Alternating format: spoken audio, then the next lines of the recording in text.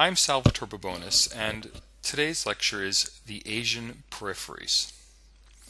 The majority of the world's poor and socially excluded people live in South Asia. South Asia includes several of the most populous countries in the world, and these countries are very poor.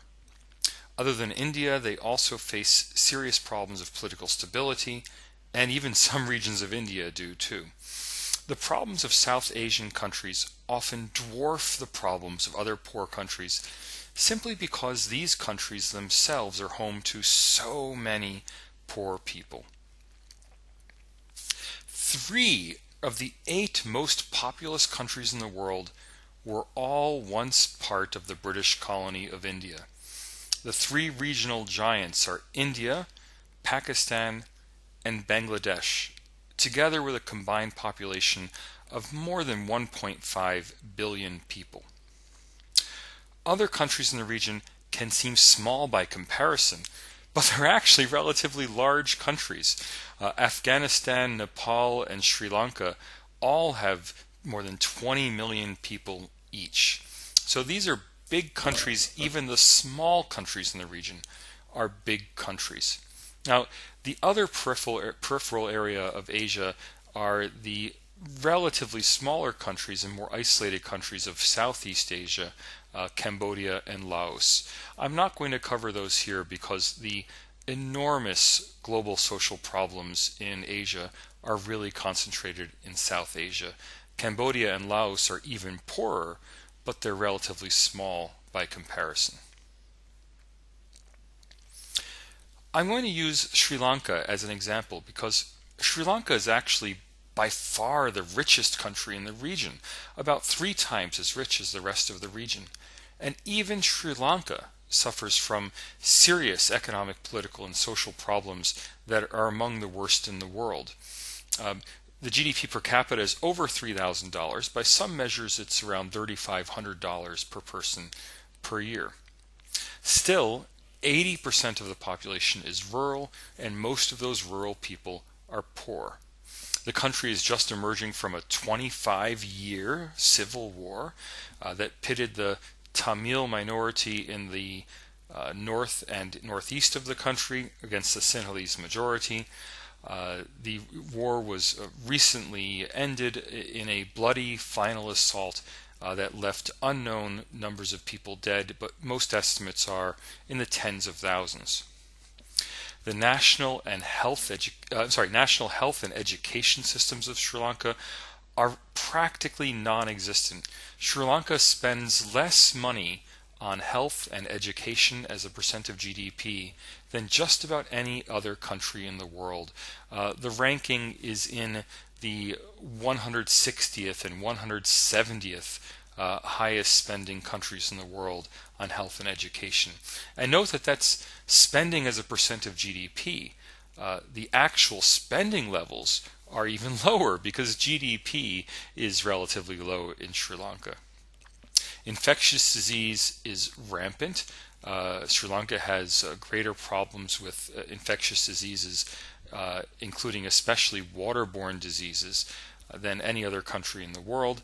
And a full 1/4 of the children are estimated to be malnourished and stunted. That is, are estimated to be below the expected height for their age due to lack of nutrition. If Sri Lanka has these kinds of problems, and Sri Lanka, as I said, is 2 or 3 times as rich as other countries in the region, just imagine how bad it is in the rest of the region. Even India, which by most accounts is considered a semi-peripheral country, it hosts some of the most severe poverty and social problems in the world. And to see that, what you really have to do is think about what India is. India is a collection of relatively, middle-income areas that are in the true semi-periphery of the world. For example, Maharashtra, the state that surrounds Mumbai, which is one of the richest states in India, and home to some 150 or more million people. But Other states of India are extremely poor and extremely large. So, for example, the most populous state in India, Uttar Pradesh, and the third most populous state in India, Bihar, 200 million people and 100 million people, are the poorest and second poorest states in the whole country. So together, Uttar Pradesh and Bihar combined make up 300 million people who live at a level of GDP per capita that is well below the levels that predominate in sub-Saharan Africa. These are extremely poor parts of the world, and I can't emphasize enough, extremely large in demographic terms.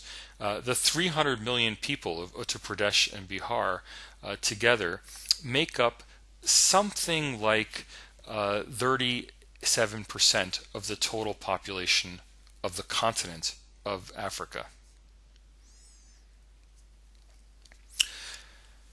The other two large states of South Asia, Pakistan and Bangladesh, were both carved out of British India in 1947 to serve as Muslim homelands, or places that would be Muslim majority countries coming out of South Asia. India itself was left as a Hindu majority country, but still with a very large Muslim minority of what is today some 200 million people. Both Pakistan and Bangladesh were once a single country called Pakistan, but East Pakistan seceded from Pakistan in 1971 to become the new country of Bangladesh. Bangladesh essentially means home of the Bengalis, and East Pakistan is the Bengali-speaking Muslim majority country of South Asia. No one knows the exact number, but something like 1 million Bangladeshis, estimates range from 500,000 to 3 million Bangladeshis, were massacred by the Pakistani army in 1971 in what's known as the Bangladesh Genocide. Tensions remain very high between Bangladesh and India on one hand and Pakistan on the other. Now, today, of course, Bangladesh does not have any border with Pakistan, so most of the tension is directly between India and Pakistan, both of which have nuclear weapons. Both Bangladesh and especially Pakistan show signs of being failed states. That is, they show signs of being or becoming places where the government and the national bureaucracy are unable to exert control of the country. Both states have regions that are outside, completely outside of central government control. Both have extremely unstable governments with winner-take-all politics, meaning that whoever wins control in an election completely excludes and often prosecutes and jails, imprisons, or even murders the people who served in office before them. Neither state is able to collect taxes in any normal way, to provide government services, or to enforce the law. In both countries, extrajudicial killings are common. People rely on gangs and private security for their safety. Nobody trusts the police forces. Crimes go uninvestigated and unprosecuted. In both countries, the main unifying institution that keeps the country from disintegrating is the army. In other words, Bangladesh and Pakistan do not have civil institutions that unify the country. Instead, both are kept together primarily by force. India is more stable than either Bangladesh or Pakistan, but only just. Many people believe that lurking just below the surface in India are tensions that could also tear the country apart. The result of government failure and uneven rule of law is that most people in South Asia are essentially on their own in facing the challenges and pressures of the global economy. The worst illustration of that is the Rana Plaza collapse of a garment factory in Dhaka, the capital of Bangladesh, that killed more than 1,000 people in 2013.